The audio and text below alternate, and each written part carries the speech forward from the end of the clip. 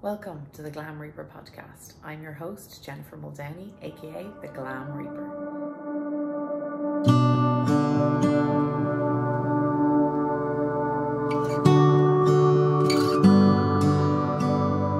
And I'm very excited today to talk to the fabulous Patricia. I love everything that you do. I met you through a friend in New York City. I remember it was freezing cold. We sat with hot chocolates in, I think it was Bryant Park, classic New York scene. And we talked all things that you do, which is all things Feng Shui.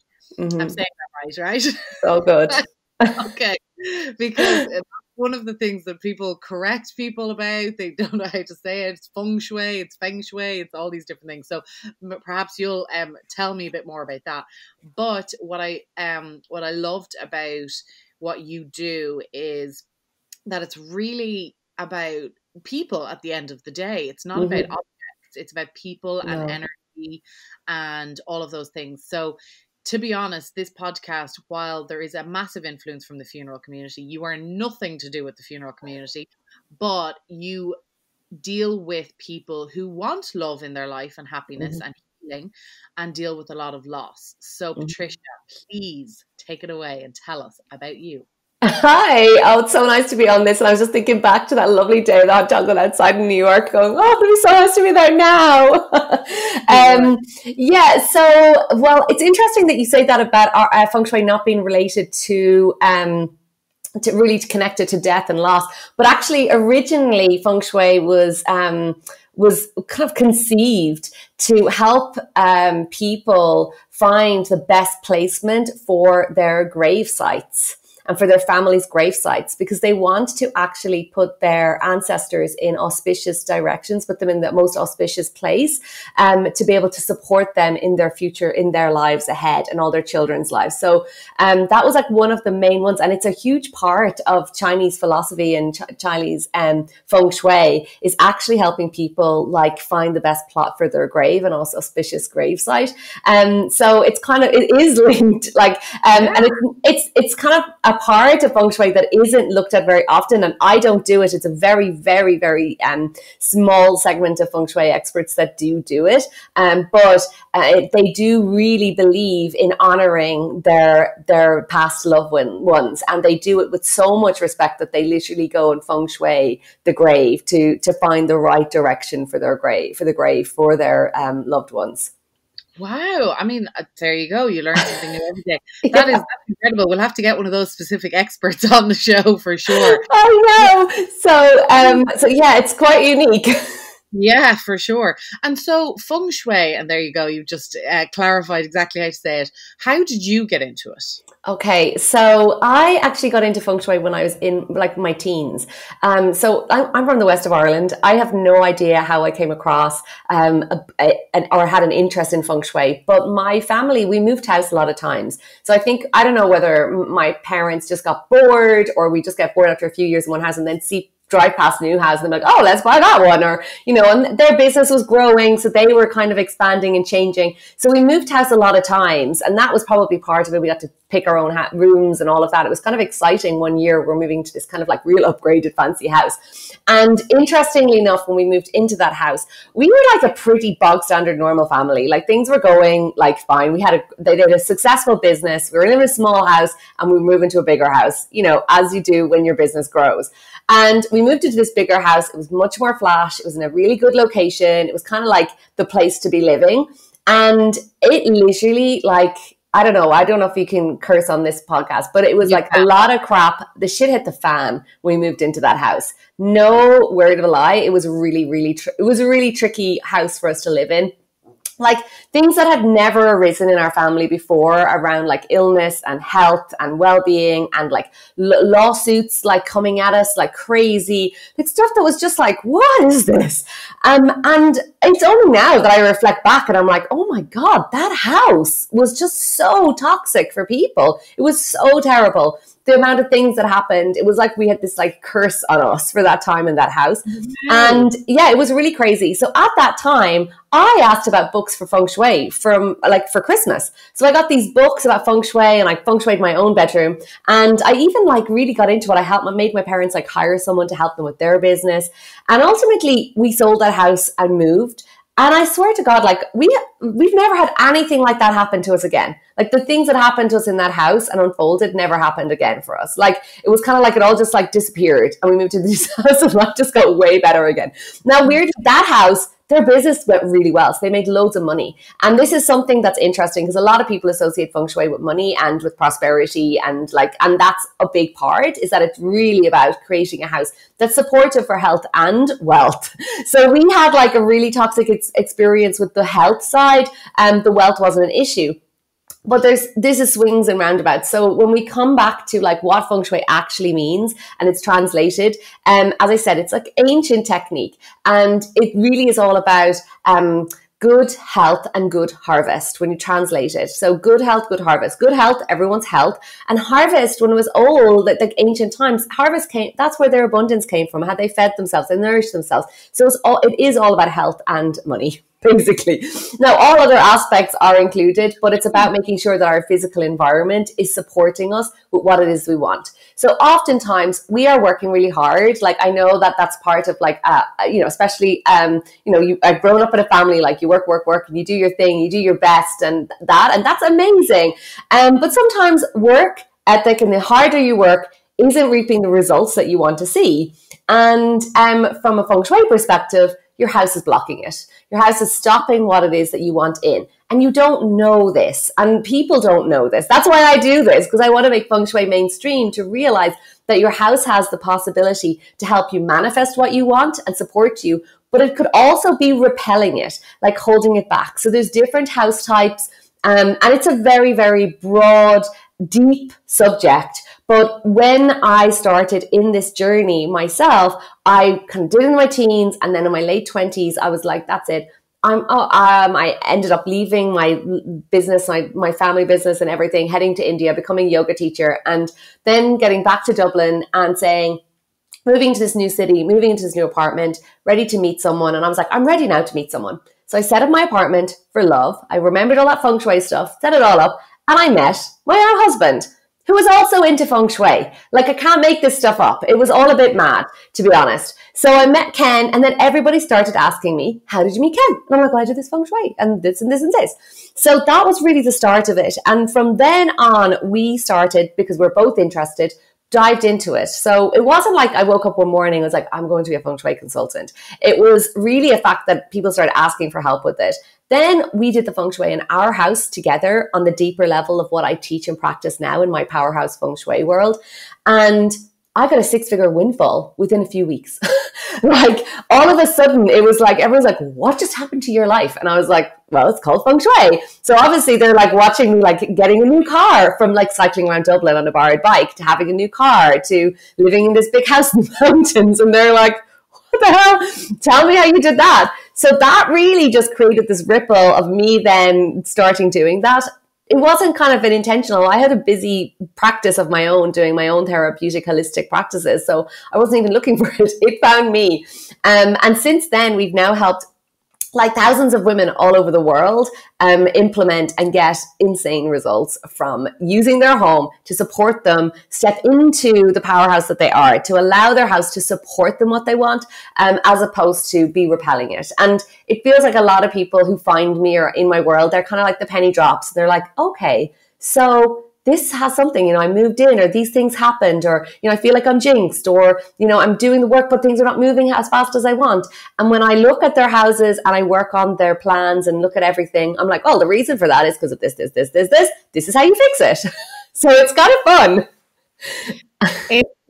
It's absolutely incredible. And I remember listening to you that day in Bryant Park and being like, interesting. Things aren't exactly, running smoothly for me. Let me try out and see exactly if I can implement some of these. And I remember one of the big things that I took away was the fake plants. So I thought I was being, all pretty and beautiful in my home by having like, you know, the peonies and all of the things that I thought were good in Feng Shui, you know, when I kind of, okay, this, if I bring, you know, do this and this and this, but I live in a basement and so everything dies here. So I thought, okay, fake flowers, the way to go. I'll get my feng shui, I keep calling it feng shui on, but I'll do it in the fake way. And that's a big no-no, right? That's like a huge absolute so that was one of my biggest takeaways. What are like 3 tips? Say, I mean, we're in the COVID time right now, right, Patricia? And it's just, everyone is just feeling it. It is just, I mean, you're just a bundle of a powerhouse. I love that that's your like brand, a powerhouse of energy and amazingness. And I just love to know, what are 3 things people can do? I mean, everyone's stuck at home right now. What are 3 things they can do that maybe if they've lost their job, maybe they're going through a divorce, maybe they've even lost a loved one because of COVID, maybe somebody's sick right now. What are 3 things that we can do right now? Maybe it's throw out the fake plants. So the fake plants thing, people are like, what? Oh, my expensive flowers. Don't panic. Like, and actually, when it comes to feng shui, like, I am not the feng shui police. So I'm not going to be like, if you don't want to get rid of them, I'm not going to I'm not coming to your house knocking, telling to get rid of them. But this really comes back to feng shui is acupuncture for your home. Okay. So this is when we talk about acupuncture and we talk about just that whole energy, like it is from the five element theory and traditional Chinese medicine. And that is all about qi, moving. Okay, it's all about movement and flow. So this is where a lot of the idea of, say, for example, the fake plants. The reason I don't recommend them and I don't like them is that fake plant just sits there. It collects dust. It just like, it kind of looks kind of pretty, but then they go about faded and weird. And then they start like, they collect dust. If they're collecting dust, they're also, the chi and energy is getting stagnant around them. So there's no sense of movement or life. So I would prefer you to just get yourself a nice bunch of flowers once a week that you're like, oh, this is lovely and it's alive and it's vibrant and it's uplifting, as opposed to here's something dead that's nothing's moving and it's kind of gone, you know? So that's one of the things, the whole philosophy behind feng shui is that we bring our homes into a state of balance and harmony. So when we're bringing our homes into a place of balance and harmony, it is this and flow. So it also is connected to the philosophy of Taoism, and the Tao is all about like going with the flow of life. And if we have things in our homes that are like blocking that flow, so you might be like, oh my God, the furniture isn't going to do that. But if it's not like, if there's no space for it to move, it's going to block it. So the very first thing, again, we talk about the plants. You can do that. And, you know, it may take time for you to release some of them. You might be like, okay, I'll get rid of that one. And just see how it feels. Like, how does it feel to bring some fresh life into your house? And the second thing that I would say to that is then we were just talking about this energy of flow around your house. So when you look at your house and you wander around and maybe have a look and you're like, where are there places in my house where there's been something for 6 months that hasn't moved? Or 12 months that hasn't moved, that is just there, like, you know, stagnating the chi and the energy. So if there are, and I know there are in every house, and this is something that we can really go, and, you know, feng shui is not about like minimalism or decluttering everything. You don't have to fold your knickers into funny squares. Like, I don't do that. I am not a minimalist. But I'll tell you this, the things that are in my house are stuff that are being used. I'm also not a naturally tidy person. This isn't about having the most immaculately clean, spotless house. It's always good. It's good to have it like clean. It's hygienic. It's important. But in terms of like the clothes that you wore yesterday that are on the chair, like that's not clutter. And your children's toys thrown around like they're playing with them. If they're using them, it's fine. It's a different thing if you have 10 cupboards full of children's toys and your children are now 32, which I've had clients have. And you're like, okay, that stuff's got to go. Imagine how stagnant that energy is. So it's like just about relativity of like 6 months, a year, all of those spaces, it needs to clear. Like, so, and it's not about getting rid of it. It's like looking at like, do I need this?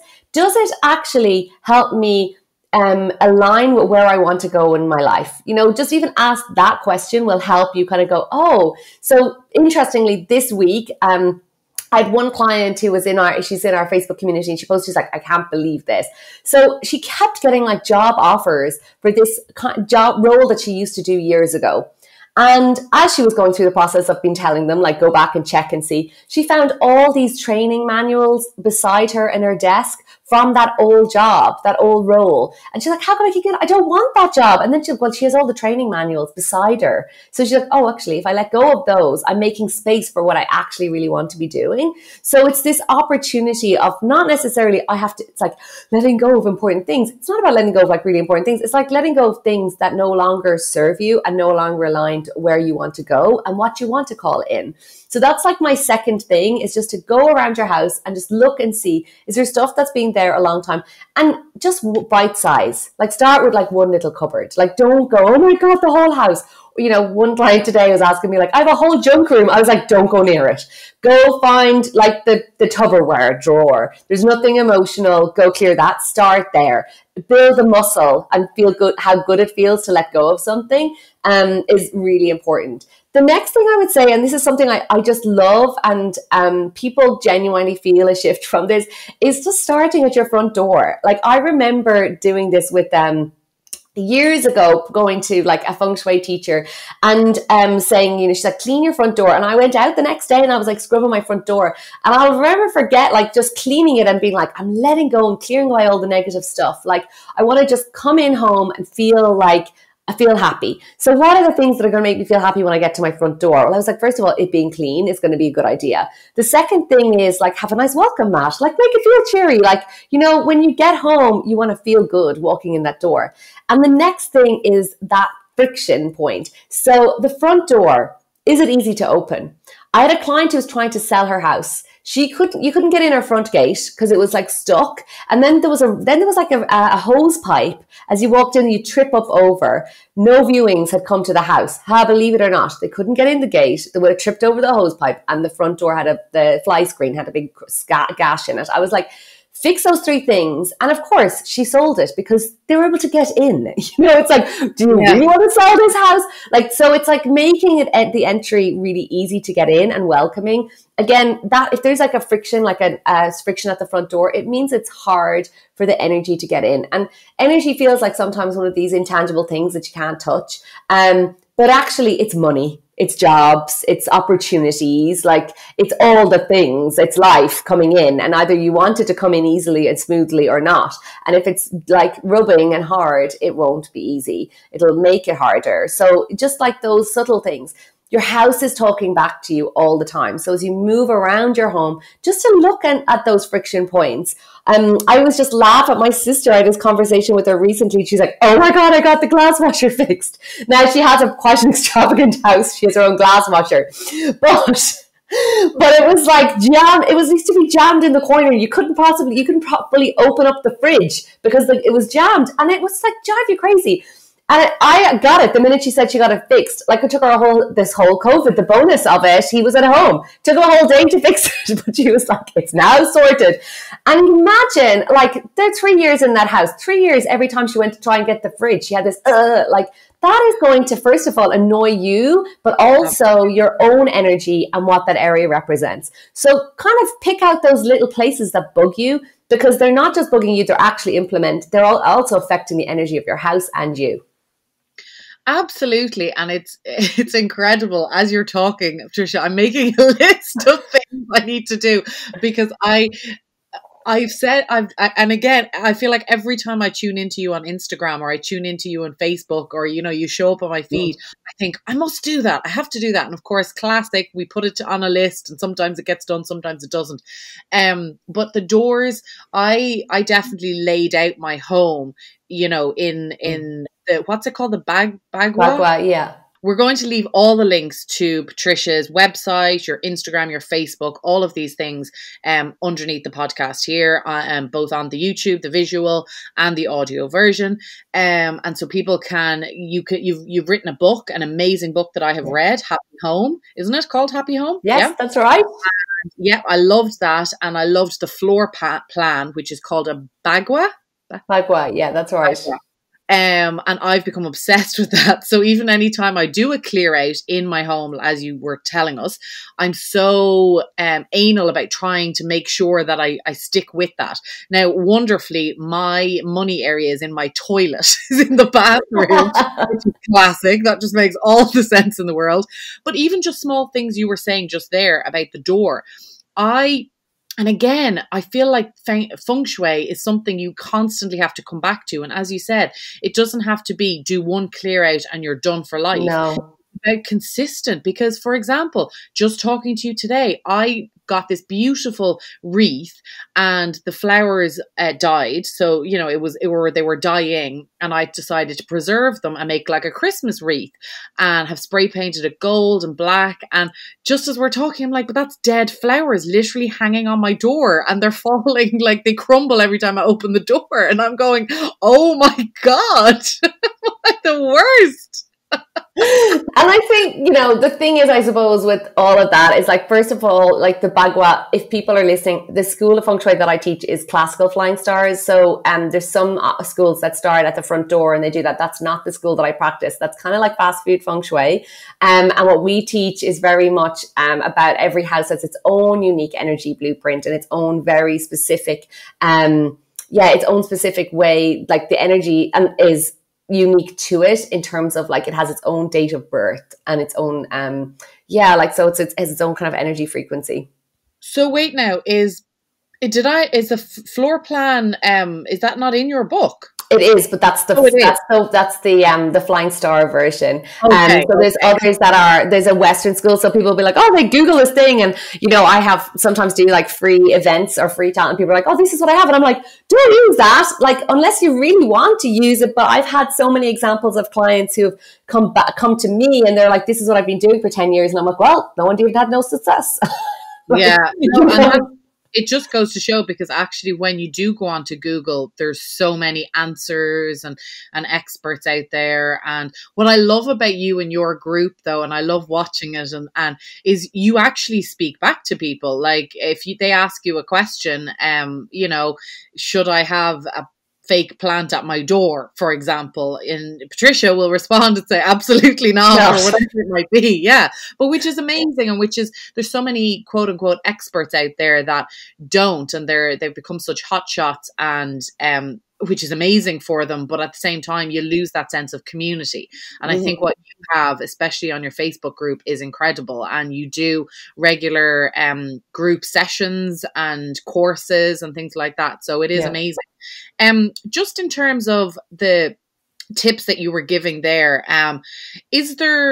what's your thoughts on sort of, I'll call it an altar of remembrance, or some form of area where a family or a spouse or a mother or father, whatever, who may have lost somebody, how do they let go? Like, so say if we're talking maybe a parent who has lost a child. I mean, it's unfathomable to even have to go into the room. And as we know, so many parents don't, and it becomes a shrine. You know, that room becomes sealed off from the rest of the home.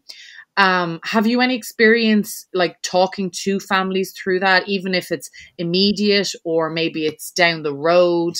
I can't imagine. So with something like that, and in general with that, is like, it's very much like baby steps.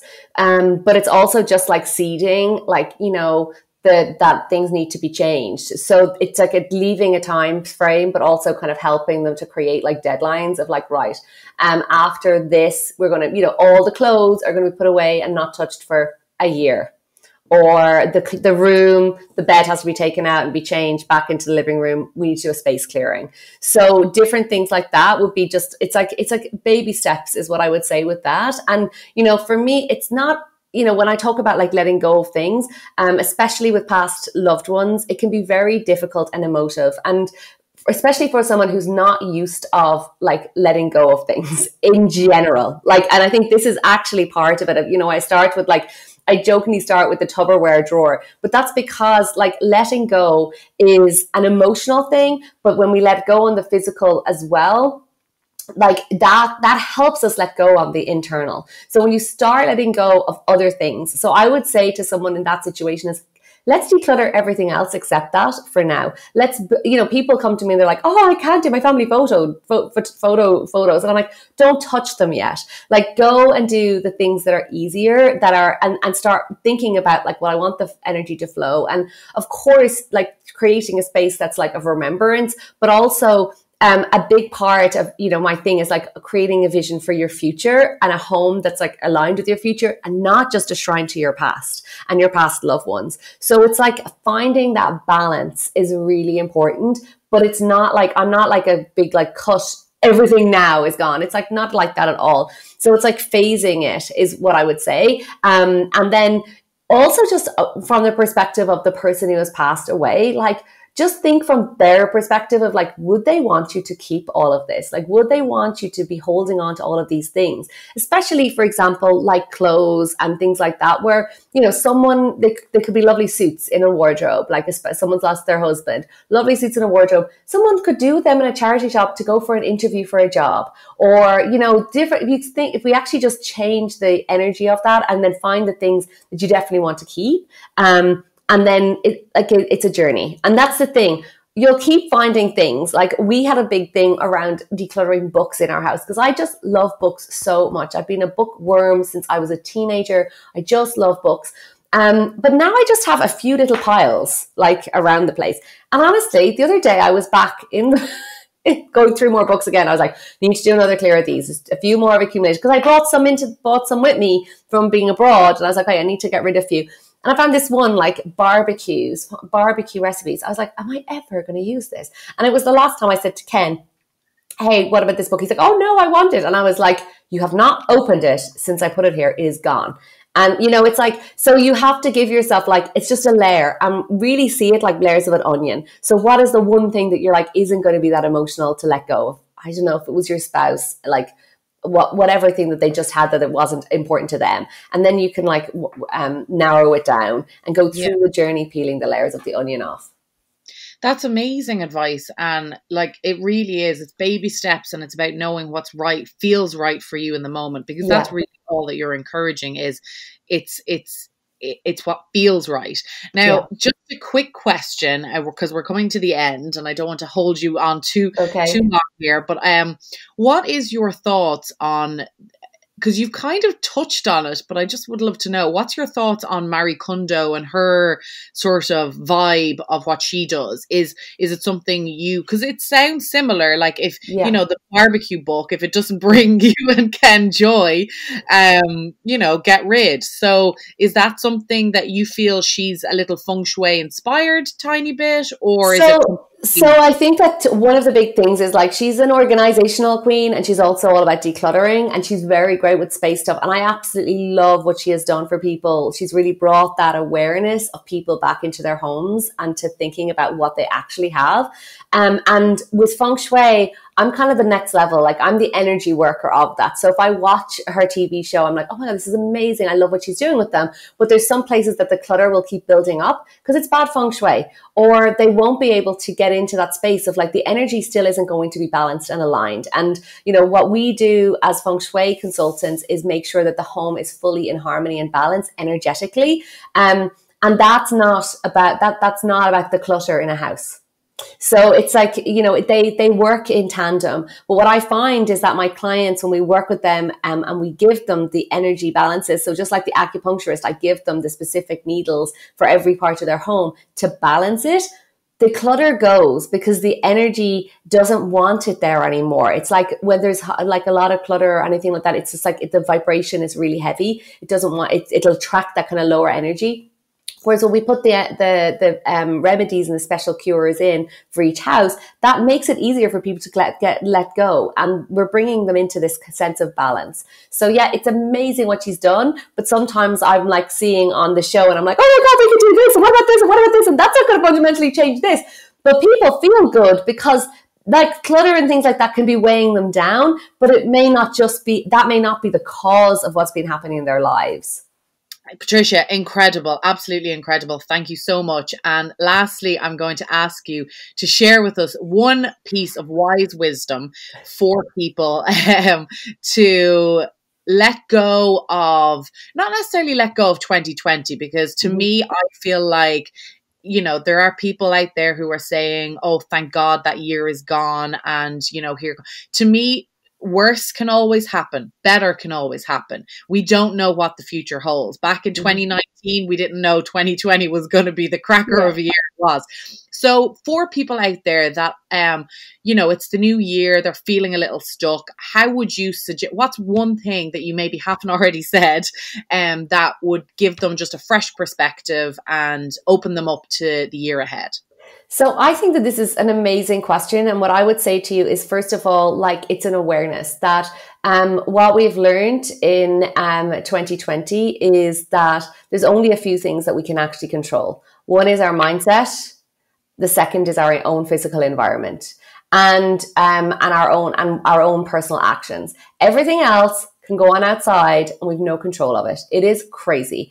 And I hope that just even listening to this show, that it's given you an awareness that your home, your environment is within your span of control. And it's starting to really focus on your span of control, looking after your thoughts, looking after your health, and looking after your physical environment. And those three things will make a huge difference. So, you know, everything that I've said today, I would do all of those things and just be really mindful and aware that you have got some things that you're able to manage and control and actually improve your life using them. So like you can improve, like, and for me, I'm this whole synergy of like using all the tools at our hands. So like whatever it's like energy working, mindset, any like affirmations, intention setting, all of that, releasing trauma and all of that stuff, releasing anything that no longer serves us in our home, and just recognizing that there's no point focusing on what's going on in the telly or on the TV. It's a waste of time. It is literally a waste of our energy, where we can focus on our span of control, which is our home, our physical environment, and our own mindset. And we do that.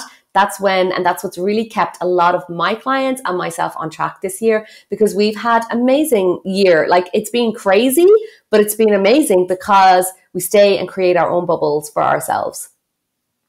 Absolutely incredible, and an incredible way to finish. Thank you so much, Patricia. You're an inspiration as always, and I hope everybody checks out your website. And you are available for Zoom consultations as well, right? Yeah, so we have an online program called Powerhouse. So I work with people in a group format, working with Feng Shui in their homes, but it's a personalized, it's quite a hybrid program. And then I work with people one-to-one, and it's always been virtual, believe it or not. So when everyone was just like, oh, everyone's going online, I've been doing it for 5 years. How do I live in Bali and Greece and New York doing it? It's that we can always do virtual.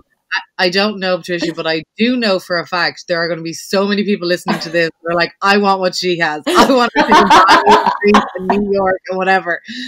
So thank you so much once again. And please, everybody, check out Patricia's information and ask her any questions. She's the loveliest, friendliest person, and she will be open to helping you out and helping you feng shui your home.